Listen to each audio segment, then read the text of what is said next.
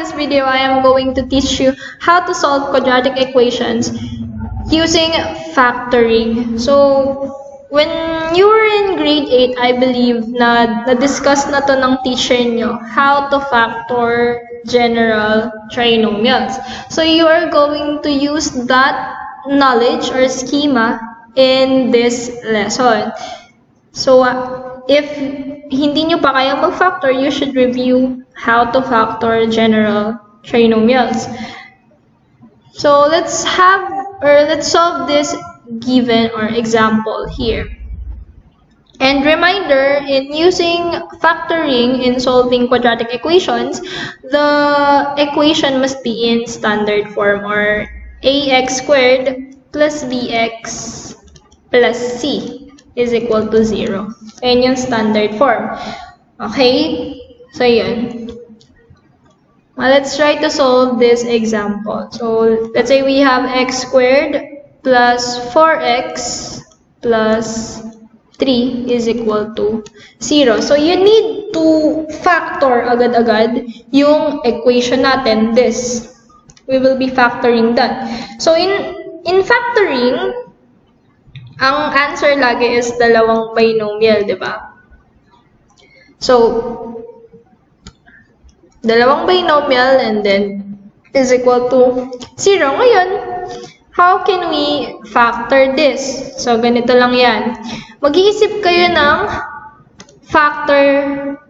factors ni 3 na pag in-add nyo, positive 4 yung sagot. Okay? This is the sum.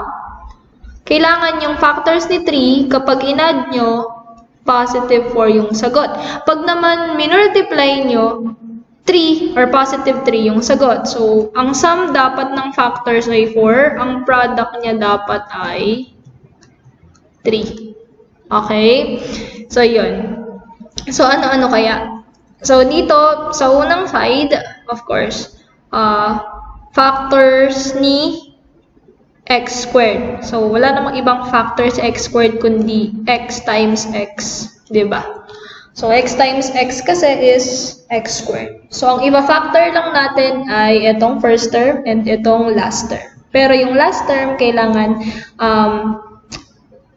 okay siya dun sa condition na sinabi ko kanina na dapat yung factor niya, ang product ay ito, positive 3. Ang sum niya dapat ay positive 4. Okay? So, let's try to get the factors of positive 3. Ang factors lang naman ng positive 3 ay 3 and 1. Okay? Wala naman na siyang ibang factors, kundi yun. So, let's try positive 3 and then positive 1. And then, let's check. 3 times 1 or positive 3 times positive 1 is positive 3. So, nakuha natin tong product. Okay? Tama yun. But, positive 3 plus positive 1, positive 4 ba yung sagot? Of course, 4. So, therefore, yung factors mo ay correct. If you want to make sure na tama talaga yung factors mo, you can use trial and error method. Yes, you can simplify or you can solve this using FOIL method and then trial and error. Try and try until you come up with the given equation. So, paano yung FOIL method? Multiply the first terms, that is x squared. Multiply the outer terms, x times 1, that is positive 1x or x. Okay, multiply the inner terms, so 3 times x, that is positive 3x. And then multiply the last terms, 3 times 1, that is positive 3. Okay, so x squared, we can combine this kasi same sila ng variables. Okay, so isipin niya may invisible 1 dito. So 3 plus 1, that is positive 4x plus 3. So, nakita nyo, we came up with the given. Therefore, tama tong solution natin dito. Okay, so I'm going to erase this part para okay malito.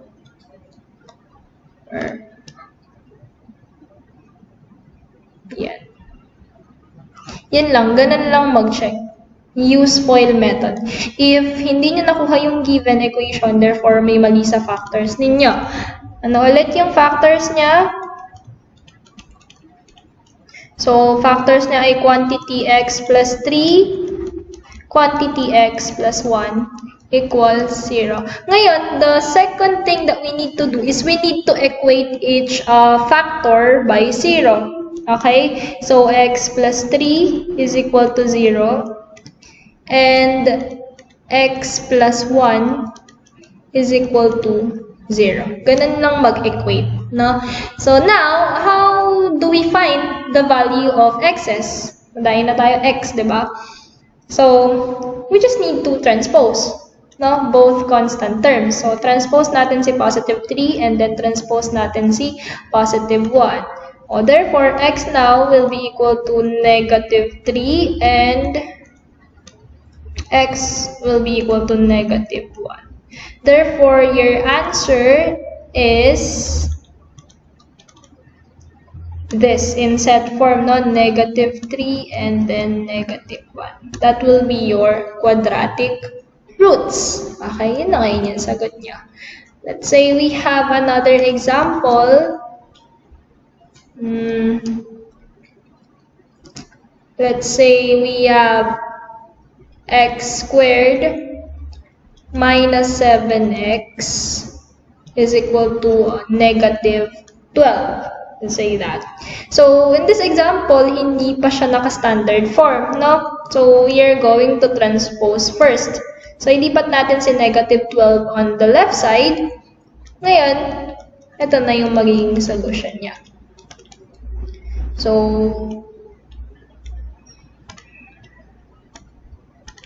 x squared minus 7x, nilipat natin si negative 12, so magiging na siyang positive.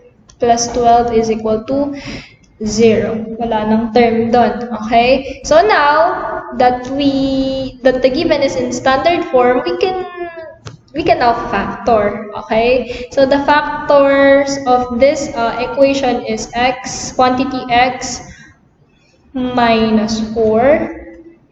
And quantity x minus 3 is equal to 0. If you want to check if your factors are correct, you can use a FOIL method. FOIL method in checking if your factors are correct. In this case, i-check natin, no? So, negative 4 plus negative 3, the answer is negative 7, di ba? Yun yung middle term. And then negative 4 times negative 3, the answer is positive 12. So, tama lang yung factors natin. Kahit hindi mo na siya i-FOIL, pero if you want to really make sure na tama yung factors nyo, use FOIL method. Kasi yan yung pinaka-accurate. Now, we need to equate each factor by 0. So, x minus 4 is equal to 0, x minus 3 is equal to 0. And then, okay, transpose natin yung mga constant terms for us to find the value of x. So, the first one, x is equal to 4. And the second one is x is equal to 3. Your final answer will be in set, okay, in listing form or roster form. So, your answer is 4 and 3. Okay, yan yung answer mo. Yan yung roots mo ngayon. And then, let's say we have the last example. Here, paano pag nagkaroon ng numerical coefficient itong quadratic term, mas mahirap na siyang i-factor, of course. So, let's say we have this example. Ayan. So, wala pa din to sa standard form. So, we need to transpose this term on the right side to the left side. Okay? So, solution. So, magiging siyang 4y squared minus 29y plus 7 is equal to 0. Ngayon, in factoring this, wala kayong choice kung di mag-trial and error. So, you need to factor first this, no? So, anong factors ni 4y squared. Pwede siyang 2y and then 2y. Ngayon, ano naman tong factors ni 7? Pwede siyang positive 7 and then positive 1. Ngayon, if I want to make sure na tama yung sagot ko, I'm going to use FOIL method. So this is 4y squared and then this is positive 2y. This is positive 14y and then this is positive 7. So, pag sinimplify natin siya, no, magiging itong 4y squared, pwede natin itong i-add. So, 2y plus 14y, that is 16y plus 7. Nakuha ba yung given natin? So, hindi nakuha, no? Or, wait, hindi, nakuha ba to? Nakuha ba siya? 4y squared plus 16y plus 7, hindi nakuha yung middle term. So, mali yung factors natin. Okay? Pag ganon. Kaya, always check it using FOIL method kasi pinaka-accurate siya.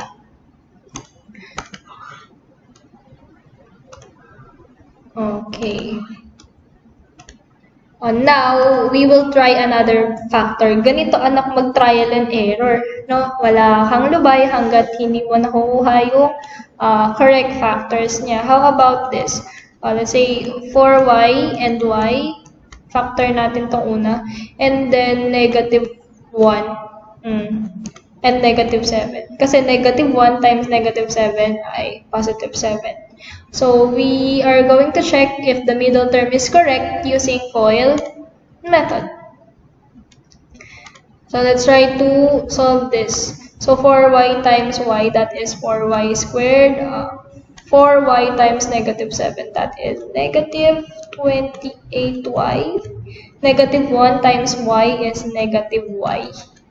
Okay, may invisible 1, hindi ka na nilagay. And then, negative 1 times negative 7, that is positive 7. So, we can combine this kasi same sila ng variable, no? So, 4y squared, negative 28 plus negative 1, or negative 28y plus negative y.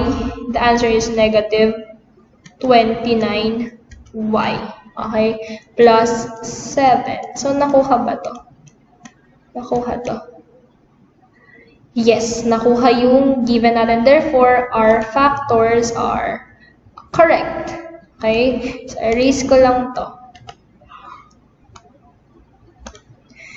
So, ayan. Ang factors ng given natin is 4y minus 1 and y minus 7 is equal to 0. Now that our factors are correct, we can equate both factors by 0. So 4y minus 1 is equal to 0. And y minus 7 is equal to 0. Ngayon, to solve this, I am going to remove this kasi magiging mahaba yung solution. Okay, and then I'm going to move this. Okay, yan na yan. Solution natin, di ba? So, first, we need to transpose the constant terms, di ba? So, matitira dito is 4y is equal to, negative 1 will become 1. And then, y is equal to 7. So, nakompute na natin yung isang root. How about this one? So, we need to isolate y pa. Okay? So, we need to divide both the equations by 4. Okay? So, para ma-cancel si 4 na katabi ni y. Therefore, y is equal to 1/4. Now, your answer will be, using the roster form, is 1/4 and 7. This will become the roots of your given quadratic equation. So, if nalilito pa kayo how to factor, balikan nyo na lang yung lessons nyo when you were in grade 8 kasi I'm not going to review that. no, kailangan alam nyo na siya. So that is how you solve quadratic equations using factoring.